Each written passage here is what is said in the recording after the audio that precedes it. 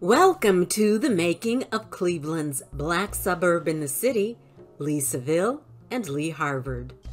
Lee-Harvard becomes Cleveland's leading middle-class African-American neighborhood. Chapter 3. Cleveland was on the verge of momentous change at the end of World War II, with major implications for its African-American residents, and especially those striving to acquire better housing at the urban periphery. In 1950, with suburbanization just picking up, the city reached its peak population of over 900,000 people.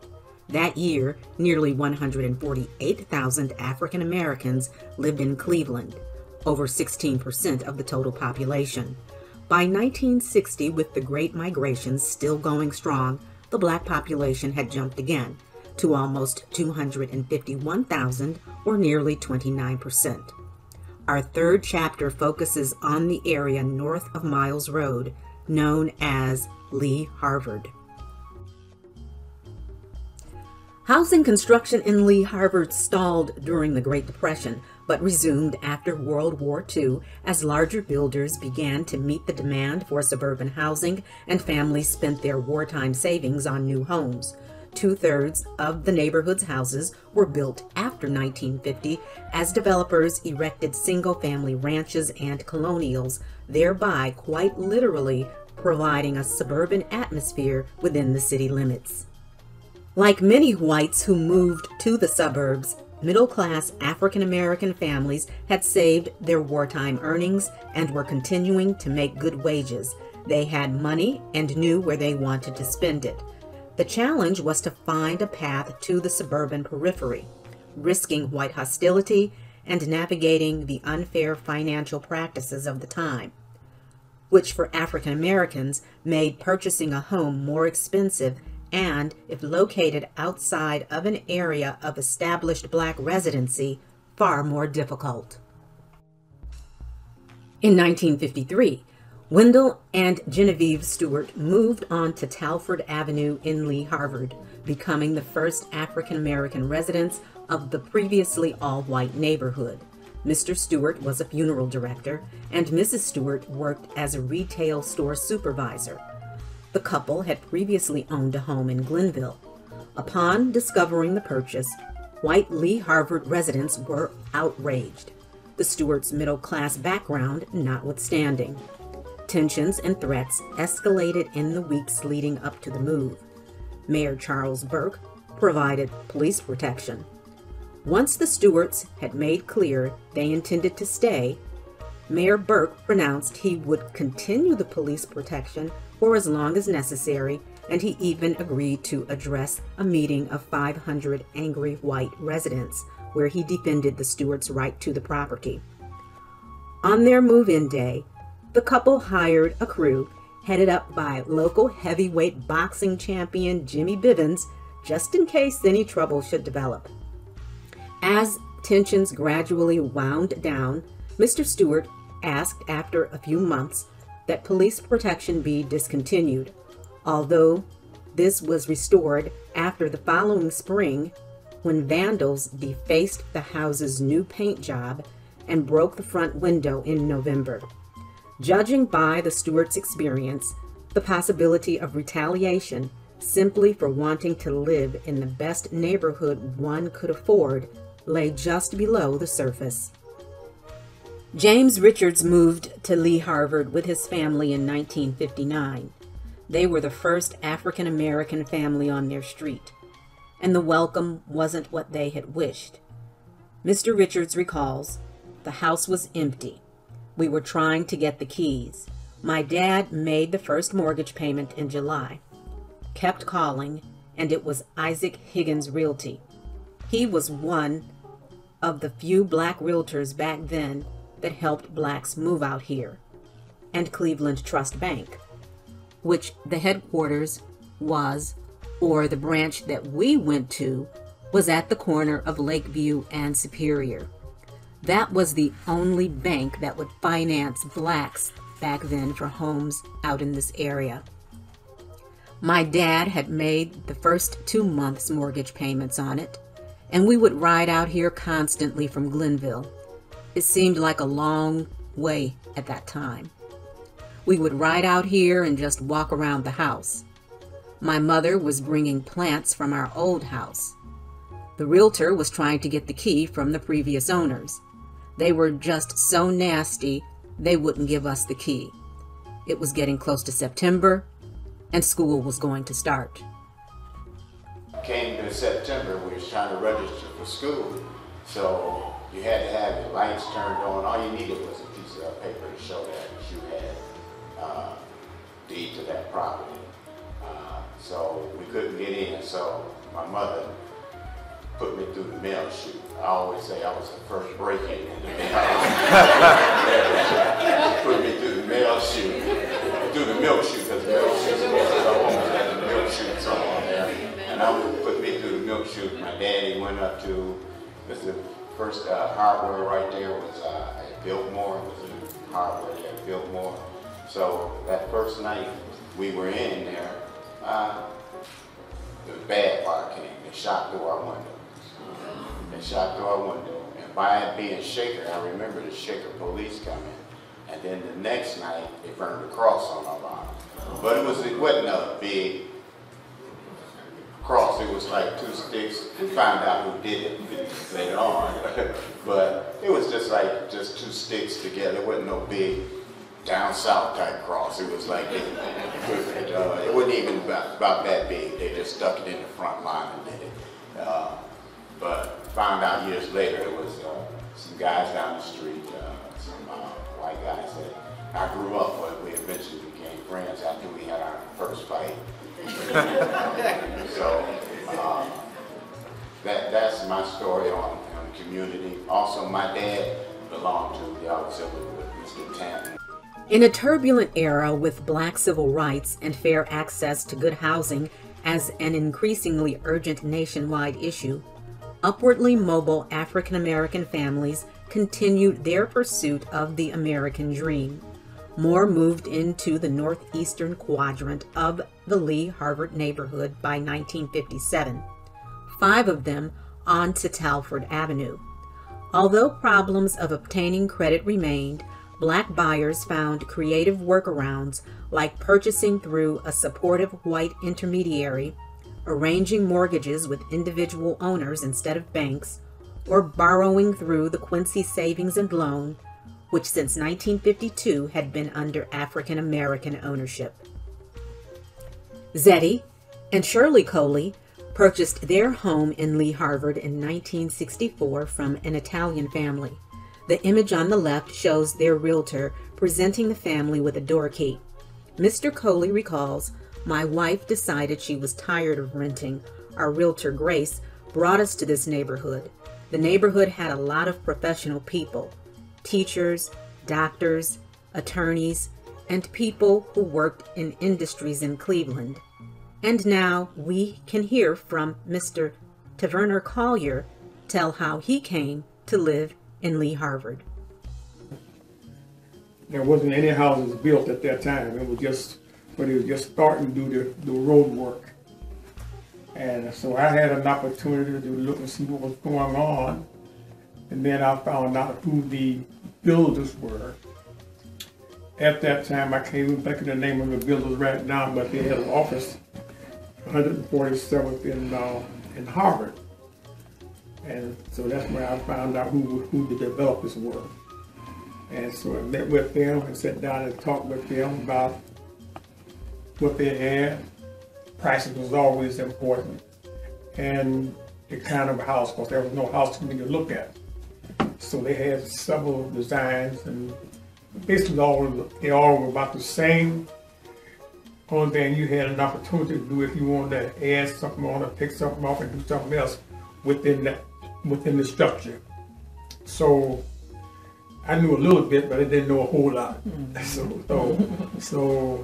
But I thought this was something that I wanted. Now, just looking at it from that at the beginning, I said, "Oh my goodness, all muddy, no streets, and nothing was out there." But I said, "Well, you got to start someplace." Right.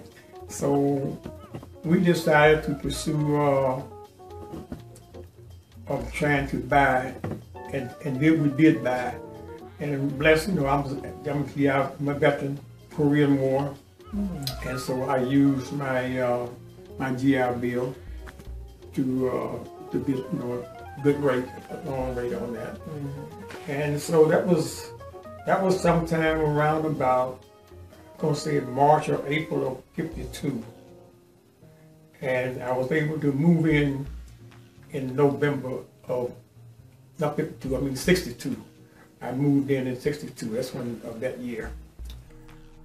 When Cleveland Press reporter Julian Krawcheck interviewed both white and new black Lee-Harvard residents for a 1961 feature on blockbusting, he found a wide variety of sentiments, from anger to resignation, hopefulness, and in some cases acceptance, while some whites expressed resentment and felt they had little choice but to leave. Others found their new neighbors took excellent care of their houses, renovating them and finishing basements, and were quite often friendly. For their part, black Lee-Harvard residents tended toward indifference in the face of white departure. They pointed out that no one was forcing the former occupants out, and they themselves had not sought to move there because they desired to live in a racially integrated neighborhood per se. Rather, they had sought the best quality of life they could afford, paying a premium to access the area's new housing, shopping facilities, and schools in hope of giving their children the best possible chance of success. Racial integration also played out in some of the neighborhood's churches. For example, the Lee Road Baptist Church reportedly began as an all-white congregation in 1944. The first African-American member was said to have joined the very next year, and the church subsequently followed the overall neighborhood trend to become majority black over the following decade. Although the original pastor, who was said to be white, the Reverend Donald L. Wright, continued to serve until his death in 1977. Hosting the Lee-Harvard Community Association since 1953, Lee Road Baptist Church has had an important role in the civic life of the neighborhood. Ms. Mary Smith and her daughter, Carolyn, recall moving into the neighborhood near Lee Road Baptist Church. We moved to Stockbridge 1961. We attended Lee Road Baptist Church previously. We had no idea we would end up moving into the neighborhood. We liked the church at the corner of Lee Road and Stockbridge. So when the house became available, we knew exactly where it was because we attended the church. It was a very beautiful neighborhood. We were captivated by it. It was quiet, very little talking, very little. Neighbors were very quiet. Most of them were raising young families. At the time, we didn't have any children. So I just thought the kids were just nice. They came, went, we just saw them moving around in the neighborhood. But it was a beautiful neighborhood. The St. Henry Parish was formed in October 1946 to serve the fast-growing Lee-Seville and Lee-Harvard neighborhoods. The parish operated despite racial changes in the neighborhood and a decreasing number of Catholics. Following the closure of the convent in 1968, the parish leased the building to the city of Cleveland, which started the Harvard Community Services Center in the space. Later, the parish sold the building to the Harvard Community Services Corporation. In the fall of 1993, St. Henry School merged with St. Timothy and was renamed Archbishop Like School after Archbishop James Patterson Like, the first African-American bishop in Cleveland.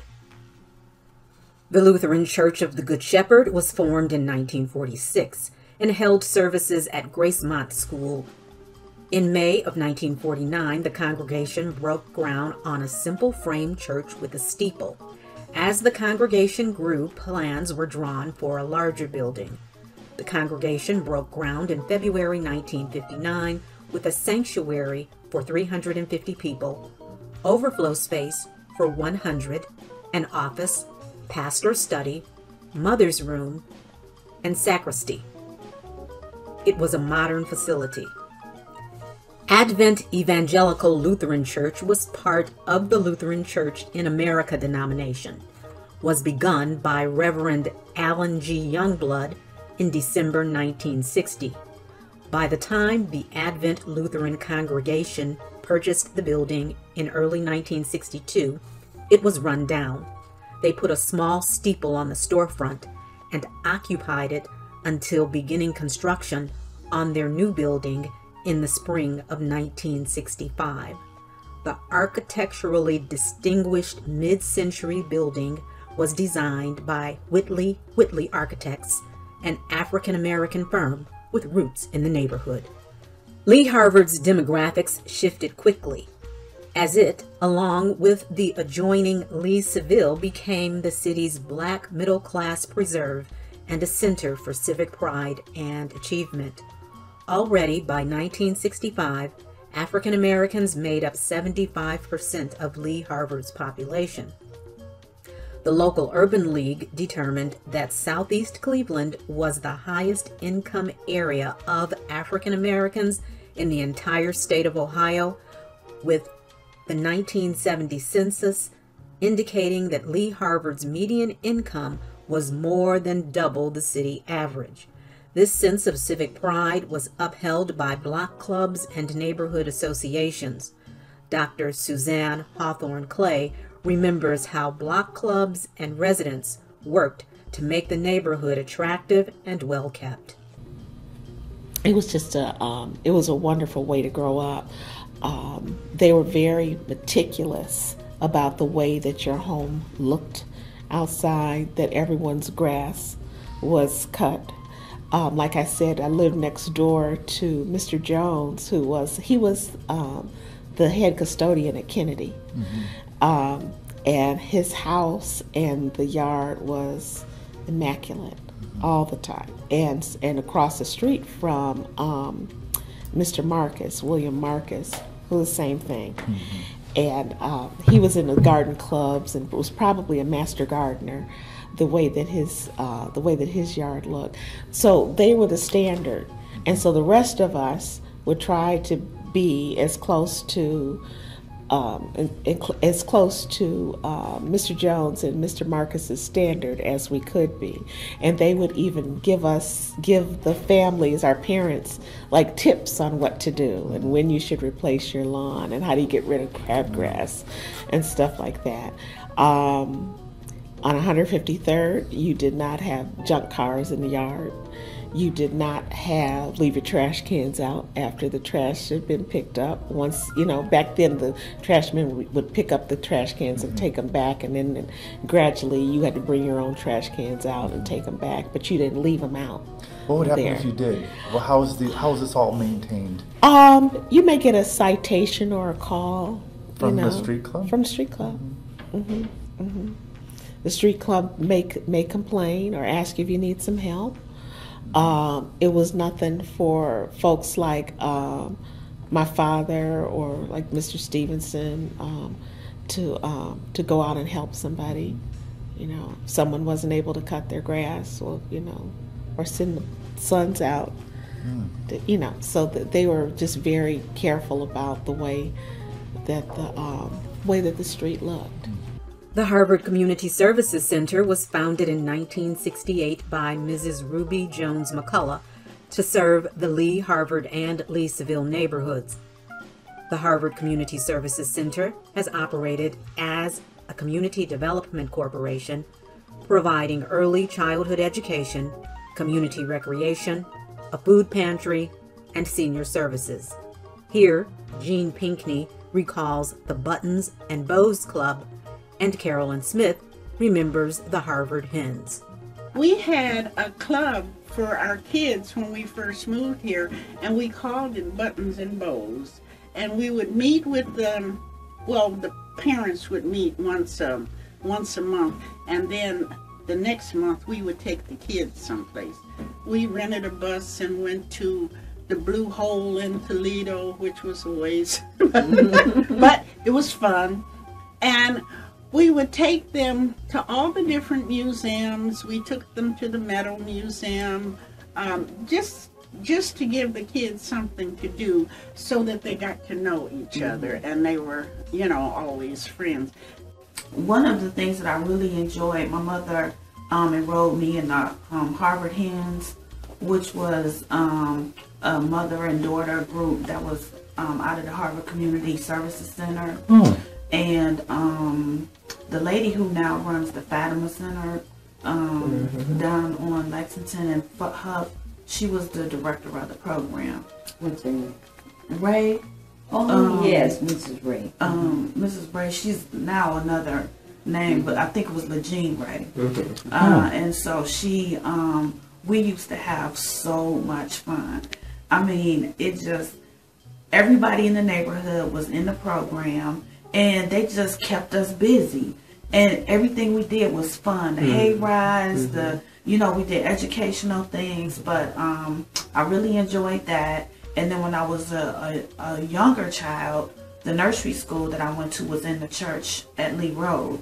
And we had a lot of fun just being in the neighborhood, because everybody in the neighborhood went to Lee Road Baptist Church or they went to the Harvard Community Services Center, but everything in the neighborhood was self-sufficient. So the only thing that we left the neighborhood to do was go roller skating and ice skating and to the movies.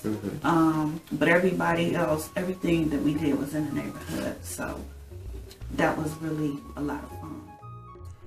Besides economic stability, a strong tradition of civic participation developed.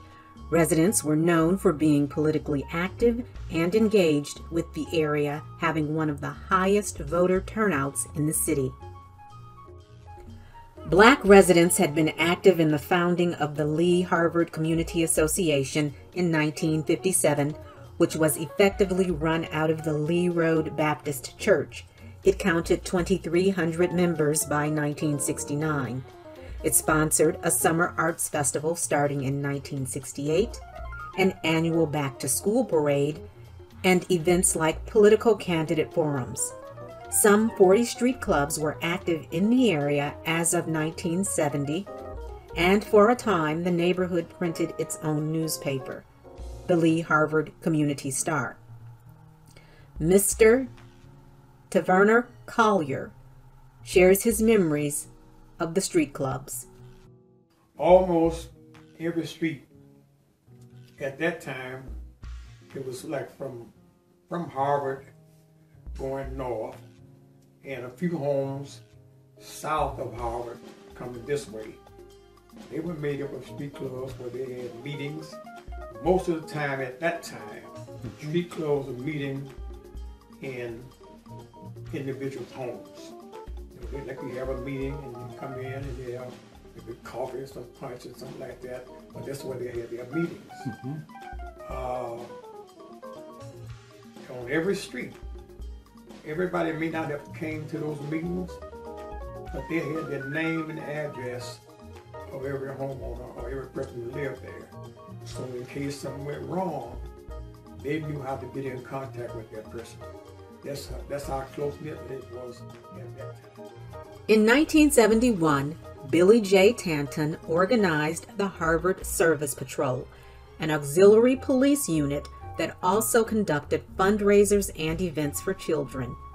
Meeting in a headquarters donated by a car dealership, it additionally served the function of a social club for the men who participated. Mr. Taverner Collier remembers his time with the auxiliary police. We had a fellow there who was by the name of Arthur Green. He knew a Mr. A.D. Belunas, who owned the automobile dealership there on Lee Road there in Shaker. And he had a vacant building. and Lee and Glendale was formerly a used car lot, but it was vacant. And so he went to him and asked him, could we use that building? And so he agreed to let us use that building, but we had to go in and remodel it.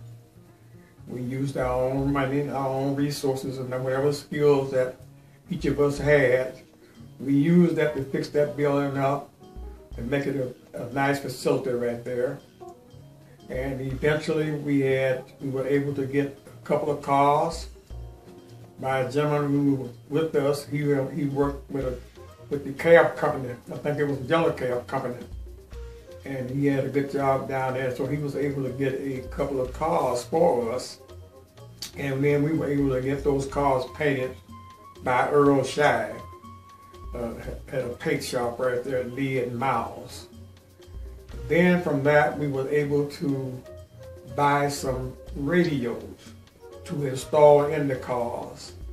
We was able to buy CDs and a CB station so that we could communicate when we were out patrolling.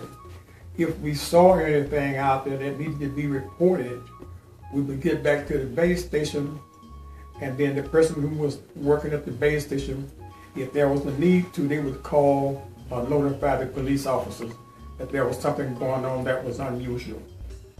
Mr. Billy Tanton recalls the police auxiliary also sponsored bicycle rodeos and other activities for children to build good relations with the police department.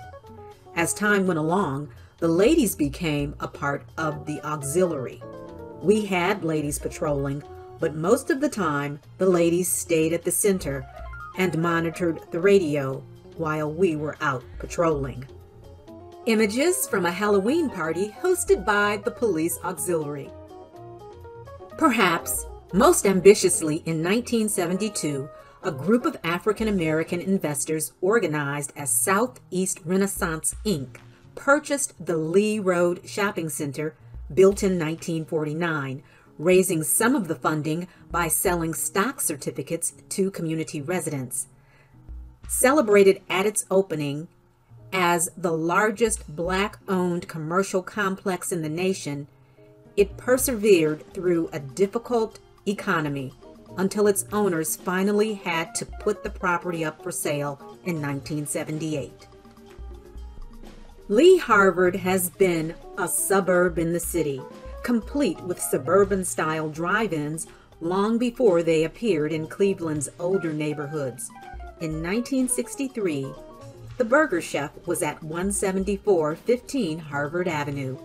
Certainly a lot has changed since the early 20th century, when African Americans looked to the urban periphery as a way to escape the crowded and disadvantageous conditions coming to characterize inner city neighborhoods. But true to its history of striving amid challenges and its proud self-sufficiency, Lee-Harvard and Lee-Seville continues as a stable, civic-minded, and verdant suburb in the city. Our community has so many advantages. We are well located by major transportation routes such as Harvard, Lee, I-480, and Warrensville Center. All the essential services are accessible, such as a library, banks, supermarkets, and post office. We have a recreation center and track, Caruish Park, and a number of small community parks. We have daycares, senior and social services. 2 major hospitals are nearby, UH Ahuja Medical Center and South Point Cleveland Clinic Campus. Our housing stock is mostly single family and moderately priced, and new developments are planned. Most persons know their neighbors, and a variety of community groups encourage resident participation. When problems come, we band together to work them out. This is a resilient community. Pearl Thompson. This concludes Chapter 3. Lee-Harvard becomes Cleveland's leading middle-class African-American neighborhood.